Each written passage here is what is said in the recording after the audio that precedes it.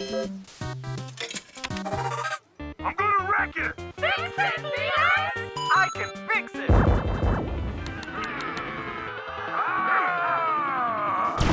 Closing time, last game, everyone out. When I saw it a year ago, it was still a lot in layout and in storyboard form. So I sat with the picture department and the music department and just started getting some feelings on, where the story was going and what was going to be developing. It's one of those movies that has a really strong, fun concept because you're playing with video games and you're playing with different worlds. If you had a clipboard that said parameters for complete winner, you would just be going tick, tick, tick, tick. Okay, so where do I sign? There's over 70 different locations in the movie, different spaces that all had to be created and sound different and unique. So I started to think about it at that point and talk to the director and the picture editor and the dialogue folks about some ideas about creating those spaces and just concepts and things. So I had a pretty good opportunity to think about how we were going to design dialogue work and music work pretty early on. Well, the 8-bit sound is part of the fun. We had it in sound effects, and Henry brought it in music, and actually the coming together of those two worlds was part of the charm and the nostalgia of the track when we are looking at it from a console perspective and we're looking at it from a player's perspective. I think people will be surprised at how well we can integrate a world from 30 years ago into a modern world. On a planet with no name, a top-secret experiment has gone horribly wrong. Come on now, hustle up! Clock is ticking, let's go! Destroy all cyber. Rootin' tootin', ready for shooting. The pleasure to work with people that you trust and you can rely on and collaborate with instead of argue with or fight with. It was more of what's best for the film, what's the scene about. And there were things we tried and things that didn't work, and then we went back to the drawing board, and then there was things that John Lasseter wanted to try and the director wanted to try and Gary Wrightstrom wanted to try.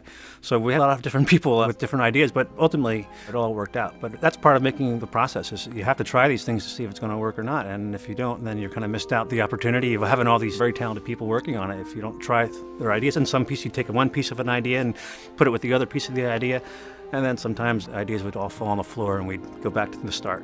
I don't want to be the bad guy anymore. You can't mess with the program, Ralph. You're not going turbo, are you? Turbo? No, I'm not going turbo. Come on, guys. Anytime we're inside a game, I was using plugins designed to kind of cut down the bit rate and going with actual 8-bit dialogue sound inside the games. Modified, of course, to make it actually work. Just because something's technically 8-bit doesn't mean it's going to be working for the ear. But we did do that. Same with the music. Funnily enough, the very first paid job I ever had was converting MC Kids from the arcade to the Commodore 64, which required, I stayed up till 3 in the morning typing about 9 lines of code so that it would go, and then just the whole the video game aspect of it, where you've got characters like Pac-Man and Frogger, which may be retro to someone who's 10, but I mean, I used to go to the fish and chip shop and put my 10p in the UK so I could play. Our composer Henry Jackman designed the music to be inside the game, very narrow, very thin, that synthy sound we're all very familiar with, how these games were originally designed, and so we've got that.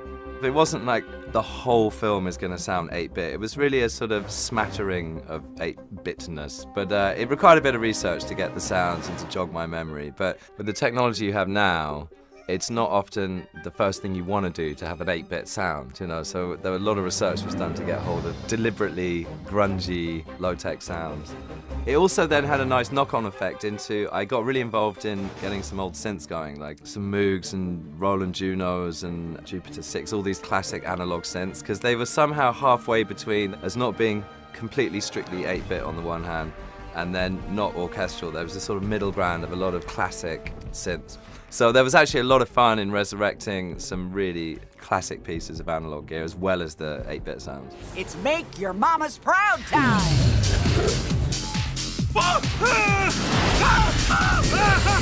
When did video games become so violent and scary?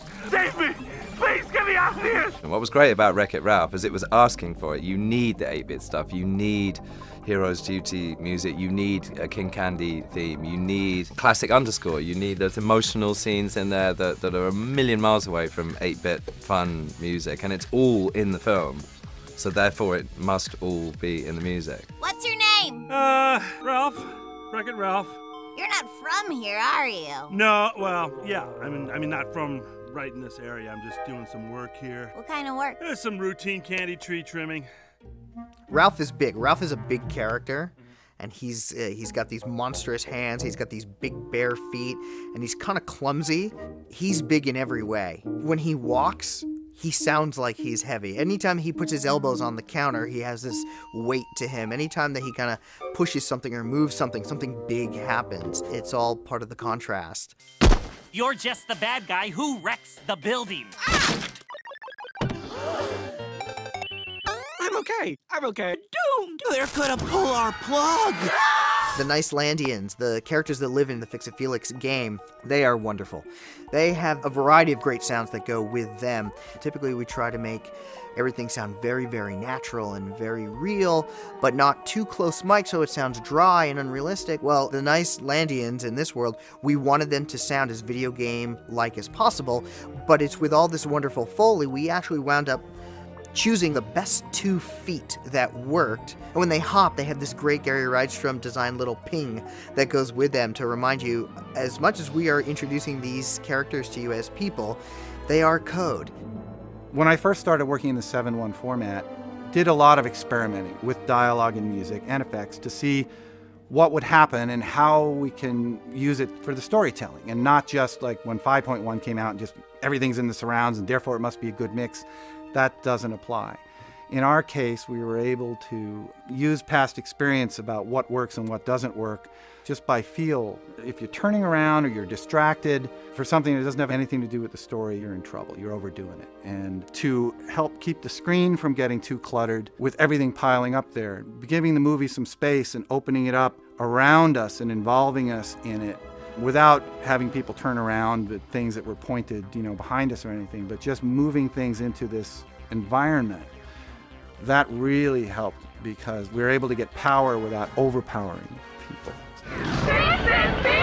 Only you can save Niceland. I can fix it. And be the hero. What it has going for it is heart. So it's going to reach out to all ages because of that. You're invested in the characters right away. Every character has something to lose or gain, and you realize that early on. It's a real good team. It's a really good team. And Gary Rydstrom, who came in and gave us the oversight and had the real overall sound design of the film in mind and provided us with incredible tools to work with, he'd come in and work with us and give us his insight, and it was a real collaboration. The name of the game is fun, and we had a lot of it on this mix, and I think it reflects. I think that people will appreciate the amount of fun that we had doing it because it plays through the track.